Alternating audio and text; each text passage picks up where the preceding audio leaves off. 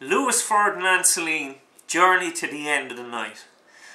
What could you say about a book so profoundly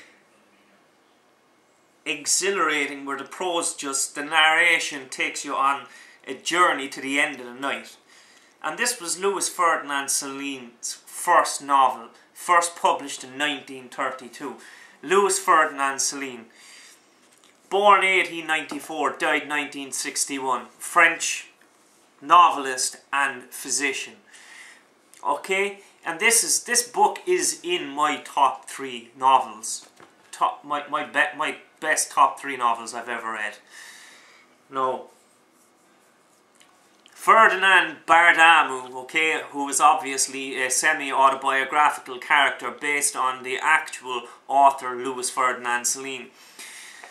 This book takes you from the battlefield of World War I to French colonial Africa, okay, from French colonial Africa across the Atlantic to Manhattan, New York City, to Detroit, to industrial Detroit, where the protagonist gets a job as an assembly line worker in an industrial motor factory, Ford Motor Company in Detroit, and then back to Paris again, where the protagonist is working as a physician. Now, this book explores, amongst other things, the author's misanthropic views of the hypocrisy of the society he lived in, the idiocracy of the society he lived in. Okay, he's disgust and he's revolt at what he saw going on around him. Okay, here's a man who was not afraid to make fun of his fellow French countrymen, or himself.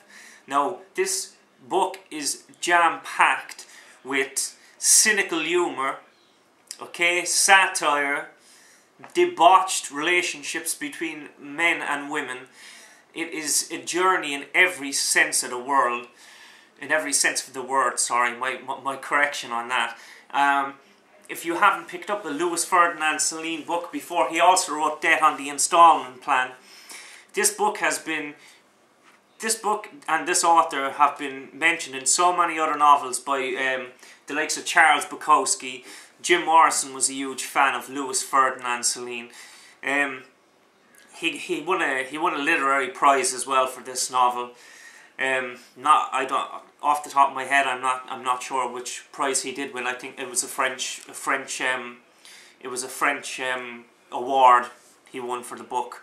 But the protagonist, Ferdinand Bardamu, and his roller coaster life from the battlefields of World War I to the United States, back to Paris, where he was working in his own rundown personal practice, and his views on his disgust on life around him at that time, his revolt. And this is a novel that everyone who likes to read a good book, everyone who likes to read something and just think, hell yeah, that's what I'm talking about. That's the way you can identify with this on so many levels. If you've ever looked around yourself at a certain time in your life and thought, what in the name of God? And this for me was food for the soul.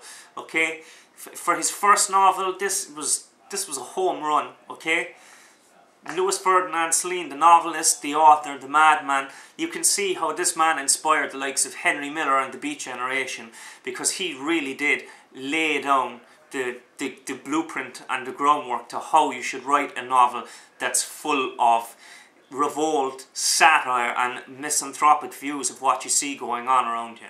Okay, if you're going to pick it up, pick up the version with the handprint on the front of the cover, as you can see here, and the afterword by William T. Vollmann, because it's even worth getting the book for the afterword alone. Louis Ferdinand Celine, Journey to the End of the Night, his first novel, an absolute barn burner of a novel. Okay, that's all. I mean, you can spend all day trying to define this book and this novel, and you can write a thesis on it if you want to, but all I can say is pick it up for yourself, draw your own conclusions, You know, put down your C.S. Lewis, pick up your Louis Ferdinand Celine, and just in honour of the boss man himself, I'm just going to leave you with a little bit of Charles Trenet. La pendule fait tic-tac, tic-tic. Les oiseaux du lac pic-pac, pic-pic. Glou, glou, glou font tous les dindons. Et la jolie cloche ding-ding-dong. Mais boum, What did they say? quand Salut! notre cœur fait